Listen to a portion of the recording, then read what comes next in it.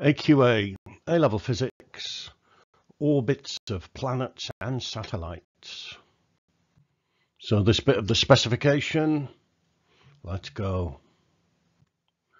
Okay, now this drawing was actually drawn by Isaac Newton, and it explains how an object can stay in orbit around the Earth. Because basically what's happening is that, let's say you fire a cannonball off the top of a mountain, then ignoring air resistance, it could be, if it was traveling fast enough, falling to Earth, but never actually hitting the Earth, because its path would follow the curvature of the Earth. Okay, an object in orbit is continually falling towards the Earth. If the satellite is traveling at the right speed, then it would follow the curvature of the Earth and it would never hit the Earth if there was nothing to slow it down, like air resistance. Now, for any radius, the object must be traveling at a certain speed. For a circular orbit, and basically the bigger the radius, then the smaller the speed that you need, as we shall see. But for a particular radius, for a circular orbit, there's only one possible speed. Also, ignoring any air resistance, then the only force acting on the satellite is the gravitational attraction of the Earth. So that is the centripetal force that keeps it going round in a circle. This guy, Johannes Kepler, now he's famous for his laws of planetary motion, and he came up with these laws. You don't need to know them. Well, the third one you actually do. What he did was he took lots of data from other astronomers. One of them, a guy called Tycho Brahe, was a very interesting character, had a golden nose. But Kepler worked out patterns. Looking at this table, we've got the planets that people knew about, which was up till Saturn. We've got the orbital radius. Now, AU is astronomical units, so basically Earth is one astronomical unit from the Sun. So if the radius of the Earth is 1, then all of the other numbers there are relative to that. And then the period in Earth years.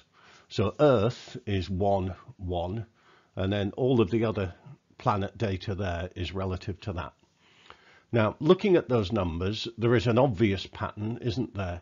Which is that the bigger the orbital radius, the bigger the period, the longer it takes it to go around the Sun. But what I would like you to do, if this is your first time on this video, is work out in this last column here, work out t squared, and then work out r cubed, and then divide t squared by r cubed, and you will notice something very interesting. And that is basically, I'm not going to tell you what it is on this slide, Kepler's third law. Now, you need to be able to derive, you need to show that t squared is proportional to r cubed. Okay, it actually says on the specification that you need to derive it. So we start with F equals ma. It's usually where we start with. So F is gmm over r squared. Ma is mv squared over r, because it's circular motion. So we can cancel the little m's. We can cancel one of the r's. Yes, and we end up with gm over r equals v squared. Okay, quite a useful equation later on actually is that v is root gm over r. For a circular orbit, v is root gm over r. We might use that later on. But anyway, we also have v equals omega r, where omega equals 2 pi over t. So we've got another expression for v squared, which is v squared is 4 pi squared r squared over t squared. So what we do is we substitute for v squared. So we bung that in there, and we do a bit of cancelling, and you do it yourself, and you end up with this here. So as I said, you need to be able to do this. You might be asked to do this. Show that t squared is proportional to r cubed. Energy and orbits. I actually covered this in the last video. There's an object in orbit around a planet. Its kinetic energy is a half mv squared. Its GPE is mv, where v is the potential at that radius. So that's minus m gm over r. But we know that the total energy is negative, because if it wasn't negative, then the object would have enough kinetic energy to escape, and it would escape the Earth's gravitational field. Which brings us on to escape velocity. How fast would an object have to be moving away from the Earth to escape the Earth's gravitational field? Obviously ignoring air resistance, I'll keep saying that. Well, that will be when its kinetic energy is greater than its negative potential energy. So a half mv squared would be equal to m gm over r, that's mv, and that m times big V, potential. So the escape velocity works out at root 2 gm over r. Now, can you use that equation, I've given you the data there, to work out a value for the Earth's escape velocity? If you don't know it, work it out. And the answer is actually about 11 kilometers a second. That's the Earth's escape velocity, about 11 kilometers a second. I like this diagram, and this is quite interesting. If you fired your cannonball at 8 kilometers a second, you'd go into a close orbit. If you fired it between 8 and 11 kilometers a second, you'd actually go into an elliptical orbit. But it wouldn't escape, it would eventually come back. That's very much like the orbit of comets. Comets have a very elliptical orbit around the sun. If you fired your cannonball with more than 11 kilometers per second, or 11.2, then it would escape. You'd never see your cannonball again. It would get to infinity and possibly beyond. There are two important orbits that we need to know a bit about. We did these at GCSE. Close orbit. Now, close orbit is close to the surface of the Earth. It's just above the Earth's atmosphere, and you only need to go about 100 kilometers upwards to be above the Earth's atmosphere. So, and it's very useful if it goes over the poles, if it's a low polar orbit, because then as the Earth rotates, it can actually look at every single point on the Earth.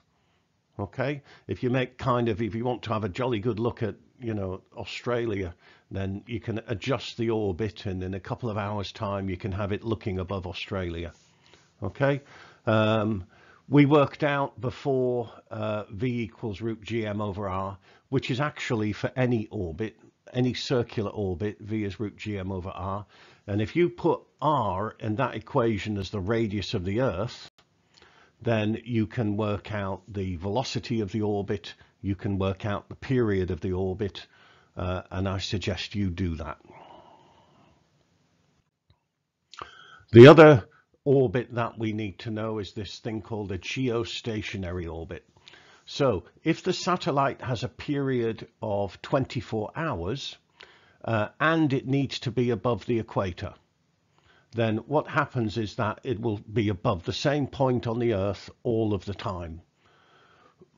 Obviously very useful for communication satellites. Your satellite dish is pointing at a communication satellite, and it is in the same point in the sky all of the time, because as the Earth rotates, it orbits the Earth.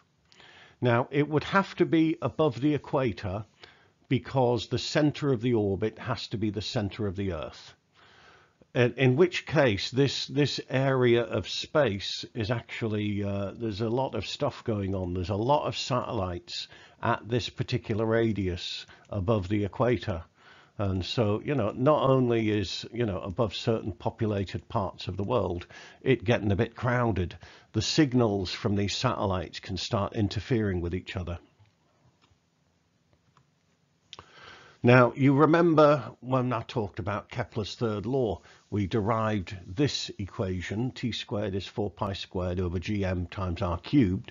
Now, if you put t as 24 hours in this equation, and then you can find the radius of a geostationary orbit, and then if you know the radius, you should be able to work out the velocity. And then just to prove I'm not being lazy, I actually recommend that you learn this table. If you have to work out this, that, or the other in the exam, if you know what answer to expect, then it helps, if you've messed it up. So close orbit, it's the radius is the radius of the Earth. If you work out the period, it should be about 88 minutes. So it's not around the world in 80 days, it's around the world in 80 minutes. And the velocity is about 8 kilometers a second. For the geostationary orbit, it works out at about 7 times the radius of the Earth. Okay, the period is 24 hours, and the velocity should work out at about 3 kilometers per second. It is worth learning that data because you might have to work any of those out, and as I said, you'll know what to expect.